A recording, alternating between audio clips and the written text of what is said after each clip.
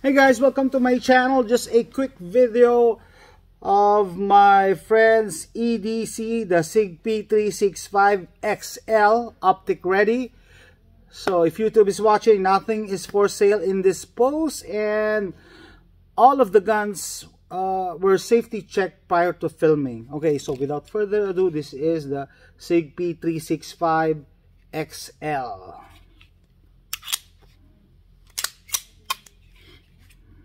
And this is the SIG P365. So let's compare it.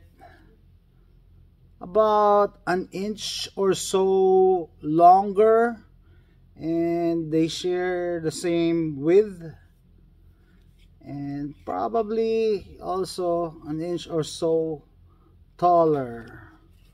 How tall? Well, this is the P365 with the P365 XL magazine. This tall. This it looks almost 2 inches taller.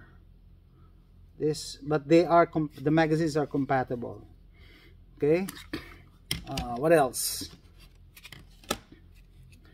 Flared magwell, stippling all around the grip. Very fine stippling, not too aggressive. Flat face trigger. Flat face trigger. Extended beaver tail. Rails at the bottom. He's using an Olight.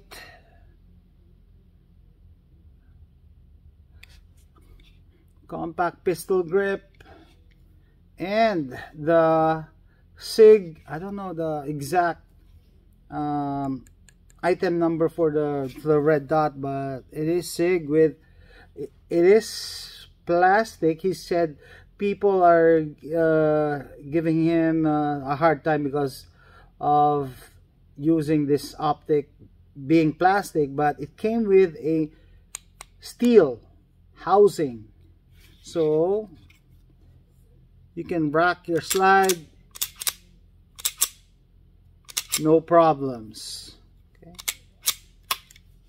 here you go. I think that's it. Just a quick video of, in comparison also to my cheap Taurus GX4. Yeah, I think Taurus released the GX4 Toro and then GX4 Carry, and I think that matches in terms of specs with the 365 XL.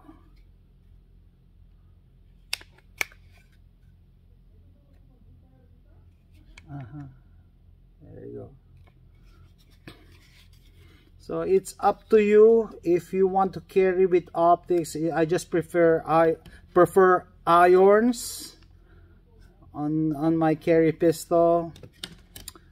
And some people, I think I watched a video from Armed Defender. He said gone are the days that people use irons because technology nowadays advanced throughout the years, that why would you not use optics on your carry pistol? Oh, this is shake awake technology. And let me see, is it awake? Yeah, it's awake. Where is it? There you go. There you go. There you go, guys. Just a quick video of the SIG P365 XL. So if you like this video, please click like and subscribe.